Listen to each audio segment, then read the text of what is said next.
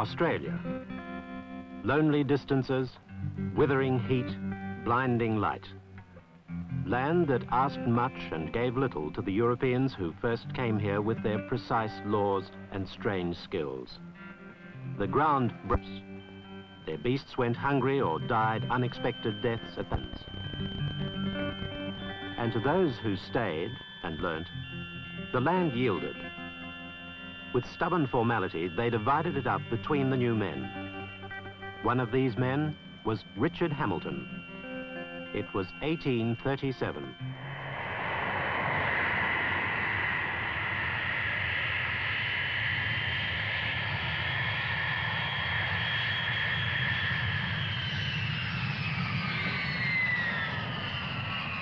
Six months after South Australia was proclaimed a colony, Hamilton took up his grant of 80 acres from the sea.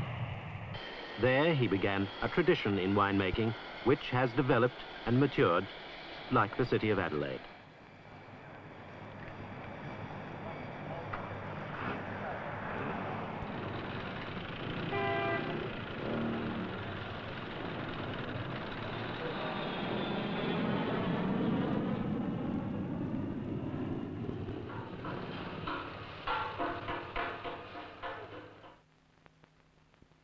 The grapevines that Richard Hamilton planted more than 130 years ago were the beginning of South Australia's wine industry.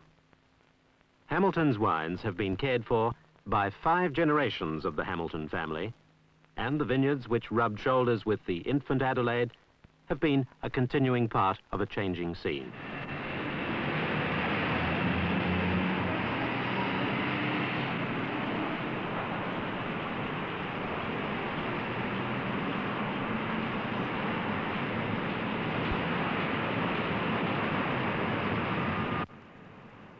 In Adelaide, more than any other city, you feel the closeness of our early history. There's a sense of continuity. The familiar signs of modern times assault the eye in Adelaide like everywhere else. But the hills look down on a formal plan of wide streets, parks, and colonial architecture scattered amongst the new. Noisy and confident, the city is pushing out, sprawling over the hills, eating up space where the grapes have grown, ripened and surrendered to the pickers for generations.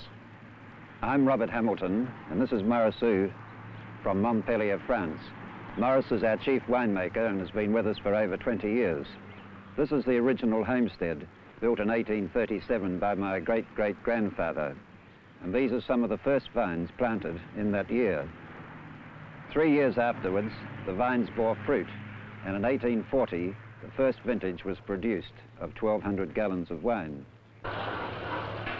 The precious soil has become real estate, and people have come to build, to establish their families, to assert their taste for goods or services, and to swell into a diverse community.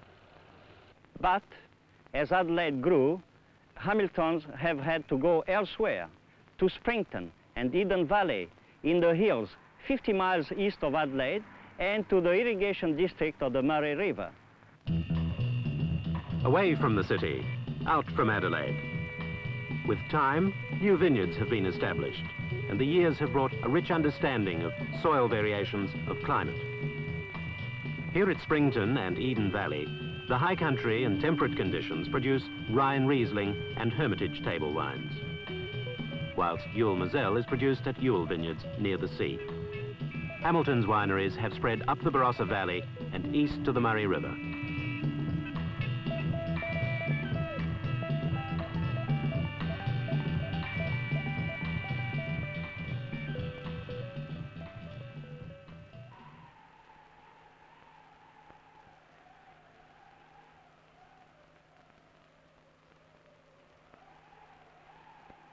Each year, as the seasons come round, the grapes appear on the vines and begin to swell and ripen. Since classical times, the cycle has repeated itself. And for thousands of years, men have waited and wondered at the harvest and have watched the grapes grow sweeter. Sometimes the seasons are kind. Sometimes the long wait ends with man watching helplessly as his crops are wrecked by storms or shrivel in the relentless heat.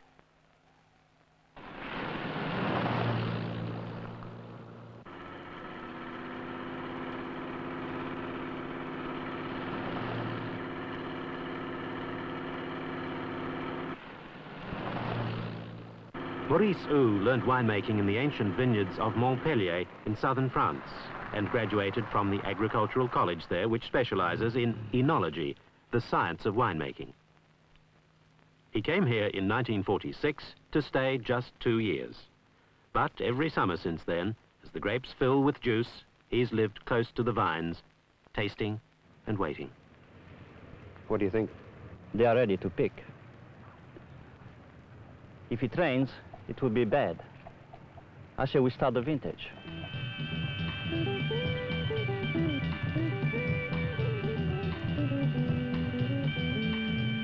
The picking must be completed quickly once it has been decided that the grapes are ready for pressing.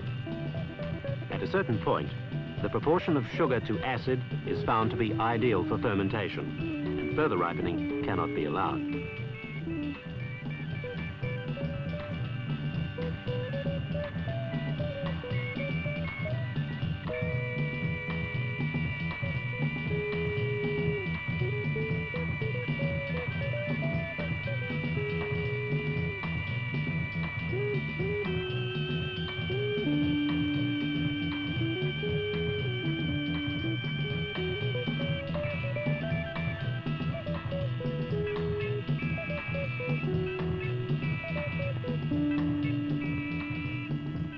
The first grapes to be picked are the light acid varieties growing in the high cold country: Riesling, Semillon, White Hermitage.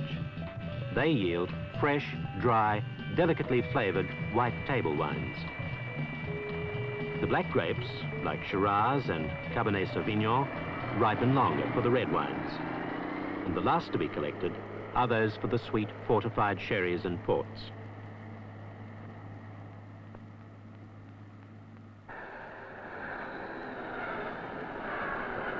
To make wine, grapes can be simply crushed and allowed to stand. In time, the natural yeasts on the skin of the grape ferment and produce alcohol. With luck, a palatable wine results. But luck can no longer be regarded as a part of the process of winemaking. Tradition requires that standards are maintained. Wines must be pleasantly colored, of good bouquet, and above all, rewarding to taste. High quality must be the aim of vintage after vintage, regardless of variations in climate and conditions. And so, tradition is guarded with scientific precision.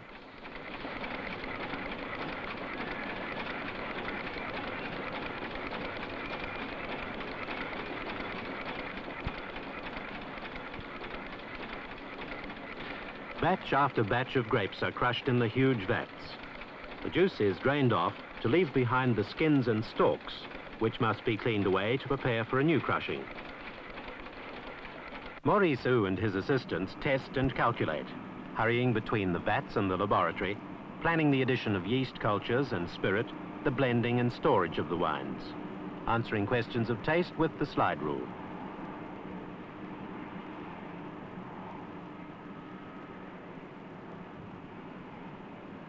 A sample of Sauterne is being tested. A sweet table wine with a low alcohol content, Sauterne spoils easily during fermentation unless a careful watch is kept.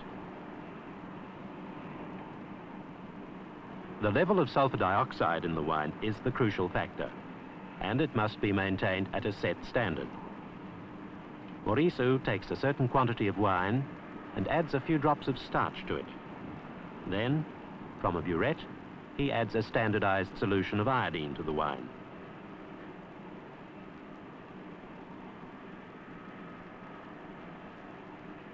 From this experiment, he's able to calculate the exact amount of sulfur dioxide in the wine.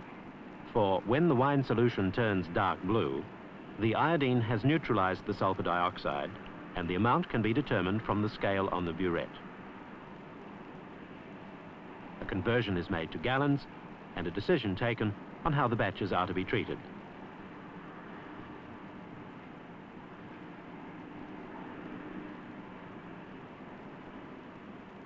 Dozens of decisions must be made in the early stages of the life of each wine. And in the winery, the huge quantities must be manhandled into barrels, siphoned off, labelled and stored in obedience to the laboratory.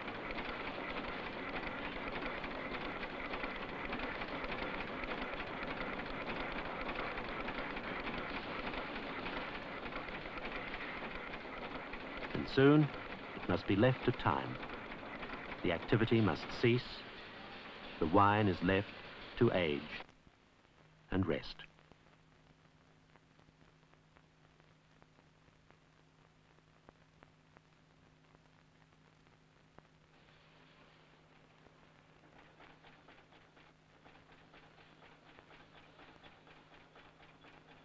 Finally, it's the palate of the winemaker which must decide when each wine is ready to bottle.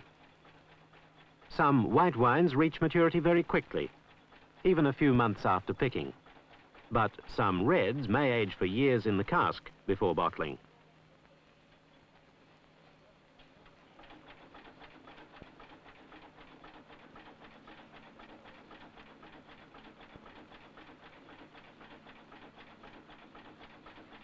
In a red table wine, a pleasant taste is sought, one with a soft finish and a good balance.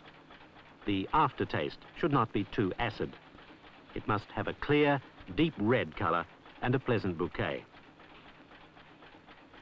This one is still a little young. Yellow is a danger signal for white wines. Ideally, they should have a greenish tinge. Yellow indicates oxidation or too long in storage. The bouquet should be reminiscent of the grape, and a dry wine should be fresh and crisp.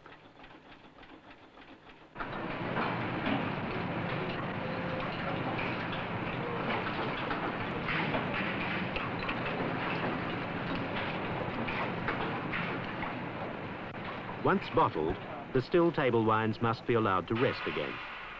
They should be stored on their sides so that the cork stays wet and airtight. Variations in temperature can stimulate undesirable character changes, so store them in a cool, even temperature. If you don't have a cellar, find a cupboard or a shelf in a dark spot. Each bottle of good wine has a character to be enjoyed. Knowledge and skill have gone into its making, and when you buy a vintage wine, you know that, of necessity, it's been carefully watched all its life.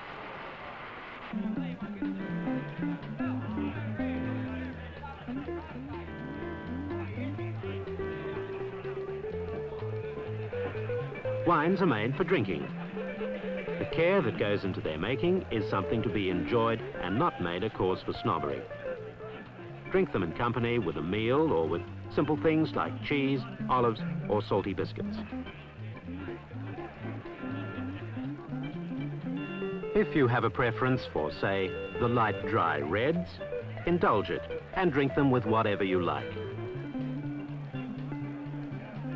Perhaps you prefer white wines. Well, enjoy them.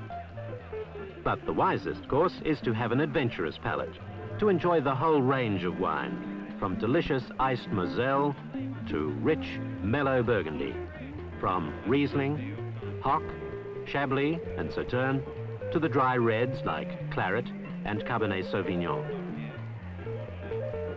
Read about wine. Take an interest in it. Try the fortified wines like Hamilton's Royal Reserve Sweet Sherry or Oloroso Semi-Sweet, or Golden Cream Sherry. And try Hamilton's Royal Reserve Port. Enjoy them all. The first grapevines were planted by the Hamilton family 5 generations ago. Today, South Australia's vineyards have become the centre of Australia's 4th largest primary industry. Hamilton's wines, founded in 1837, continue to give pleasure to lovers of good wine.